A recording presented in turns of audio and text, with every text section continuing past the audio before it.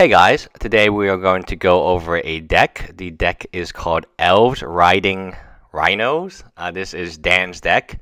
It is a budget build, so you can build this entire deck for less than $100 on paper. We're going to see some gameplay. I'm not going to comment on it. I'm just going to basically comment on the deck. It's very, very good against Absent. It just plays cards that are high quality cards people are not playing and they're not using, and that's why it's relatively cheap. It's also not blue, so being not blue is incredibly helpful in this format when you're trying to save money, when you have Jace being the primary card. 4 of Jaces are pretty much this entire deck times 4, I guess. Anyway, the deck operates extremely well. It plays Rhinos, it plays Elves, it plays Value. Definitely, it feels kind of like a Duels of the Planeswalker deck, and I definitely get the vibe from it. But on Magic Online, it's incredibly aggro. We're going to see 3 different matches of it, and when you're attacking, you do a tremendous amount of damage very quickly. So it's aggro / mid-rangey, meaning it gets there. It definitely gets there a tiny bit faster than the traditional Absent decks can get there, or even the Absent aggro deck. So again, the deck list will be in the description below. I will read off the deck list to you right now and then comment on the cards while we see the gameplay. Beast Call Savant, I do like that card. I do feel like it will see more play as rotation hits. Gilt Leaf Dine, great card.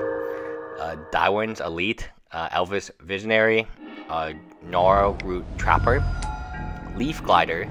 So you're getting to your Rhino extremely fast. You're getting to your Rhino 1 turn earlier, hence why it's a little tiny bit faster than Absent.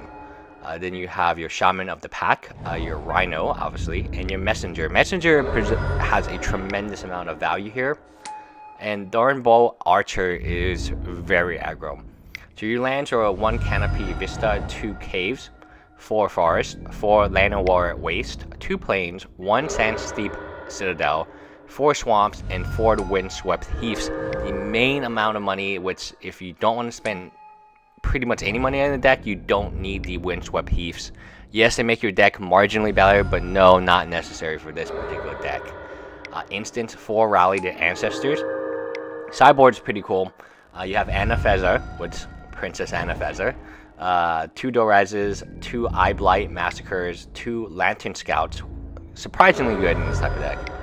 3 Self-Inflicted Wounds, 2 Transgressed the Mind, and 1 Phallus Stance. And you can experiment with the sideboard. I think the sideboard can be optimized depending on your current store's meta. The games, as you can see, if you can get down your Elves extremely fast, you can finish them. And you don't need necessarily the perfect opening hand. You just need a ton of Elves. In this particular game, you're getting an Elf Lord with a ton of Elves on the field, and he's already down to 11. Now he's down to 10. He's cracking fetches.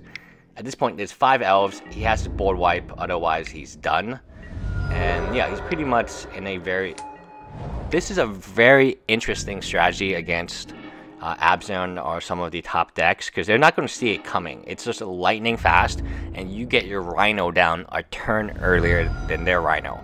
And hey, sometimes that's all you really need. Anyway, bye guys.